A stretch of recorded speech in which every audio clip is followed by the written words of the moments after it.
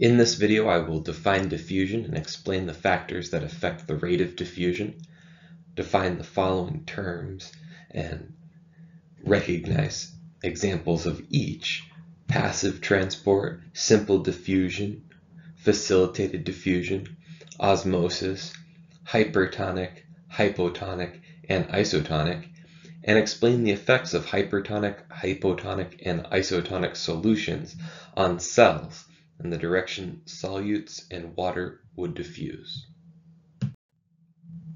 Diffusion is the movement of solute down its concentration gradient.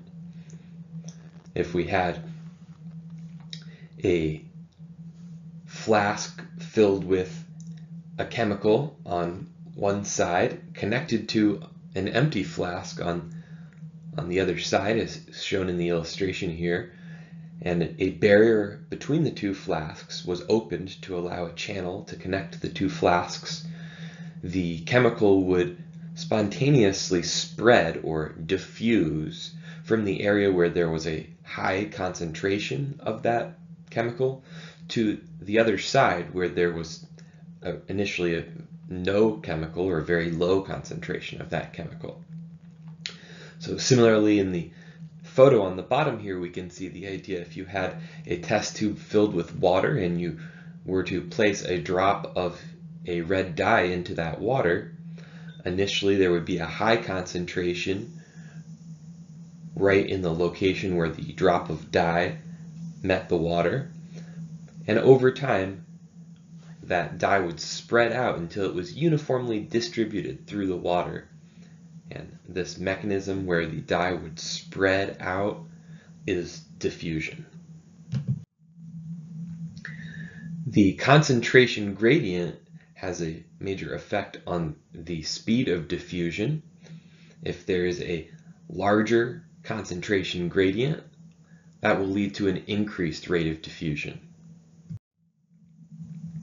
The permeability of a barrier between two compartments can also influence the rate of diffusion.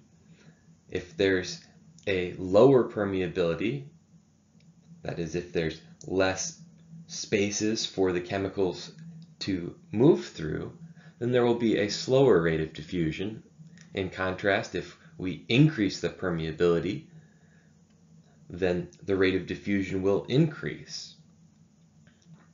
Cells have the ability to regulate the permeability of the plasma membrane in order to regulate the rate at which molecules can pass through by facilitated diffusion.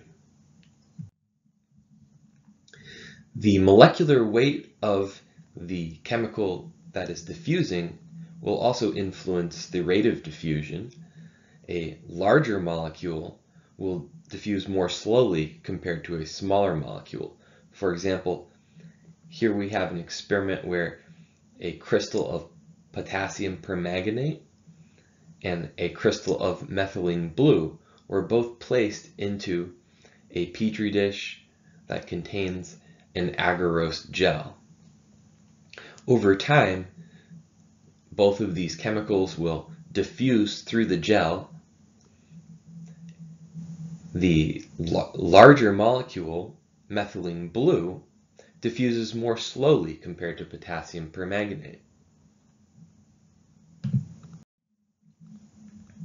Temperature will also influence the rate of diffusion. Here we have an experiment where two tea bags have been placed into two different cups of water. The cup on the left is hot water and the cup on the right is ice cold water. You can see here that the color from the tea has diffused through the hot water much more rapidly than through the cold water. Passive transport refers to any movement of chemicals across the plasma membrane that does not require ATP in order to drive that transport. And so a passive transport mechanism will be a type of diffusion. And there's two broad categories of passive transport.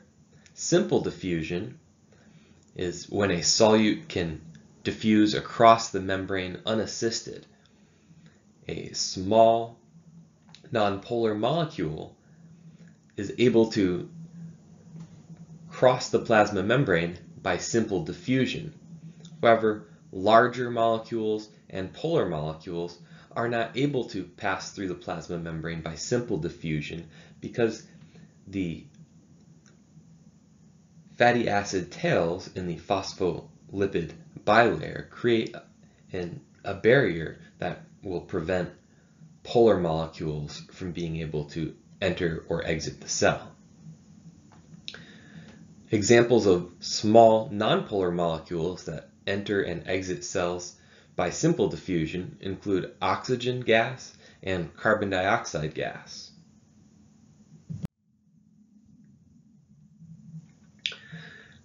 The plasma membrane contains lots of embedded proteins, integral membrane proteins, and many of these function as channel proteins that can enable diffusion through a mechanism we call facilitated diffusion.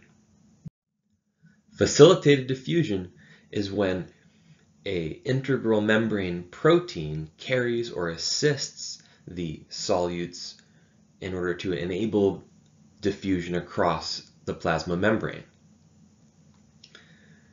There are two major types of proteins that enable facilitated diffusion. Channel proteins enable solutes to flow through an opening like a pore that will just allow those chemicals to flow through the open pore. These channel proteins can be opened and closed in order to regulate the permeability of the membrane. Channel proteins are often the way that ions will cross the plasma membrane. For example, there are sodium ion channels that will enable facilitated diffusion of sodium across the plasma membrane. Sodium will be moving from a higher concentration in the extracellular fluid to a lower concentration within the cytoplasm. Carrier proteins are a little more selective than channels. The carrier protein will bind to the specific structure of the molecule that's being transported across the plasma membrane. Carrier proteins are typically required to enable facilitated diffusion of larger molecules like glucose, amino acids, or proteins. Osmosis is the diffusion of water through a semi-permeable membrane down its concentration gradient. Tonicity is the ability of a solution to change the shape of a cell by altering its internal water volume. The tonicity of a solution depends on the concentration of non-penetrating solutes, that is, solutes that are not able to cross the plasma membrane will influence the tonicity of a solution. Isotonic solutions contain an equal concentration of solutes as is found in the cytosol of the cell. Therefore, if we place a cell into an isotonic solution, it will have no effect on the volume of the cell. There may be a small amount of osmosis carrying water into the cell, and that will be equally balanced by the small amount of osmosis carrying water out of the cell. So there's no net movement of water into or out of the cell. In contrast, a hypertonic solution contains more solutes than is found in the cytosol of the cell. If we place a cell into a hypertonic solution, the volume of the cell would decrease as water moves out of the cytosol into the extracellular fluid by osmosis.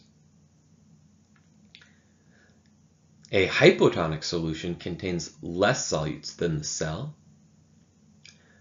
If we place a cell into a hypotonic solution, the volume would increase as water would move into the cytosol by osmosis. The cell will swell, and if too much water enters the cell, it could cause the cell to rupture or lyse, also known as hypotonic lysis, when a cell bursts as a result of being placed in a solution with too low of a solute concentration.